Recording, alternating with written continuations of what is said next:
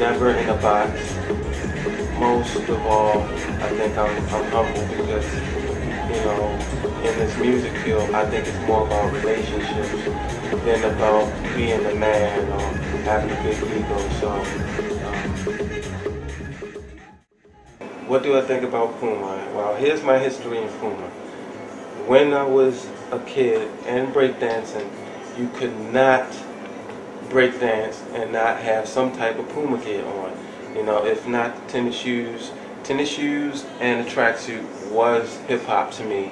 And since I was a hip hop DJ, which maybe I didn't mention, you know, it was just really a part of hip hop, and hip hop is a part of me. So Puma was part of that, and I've never outgrown Puma. I'm still a big kid, so you know, to the day I die, it'll probably bury me in some Puma because I love it so much. And thank you.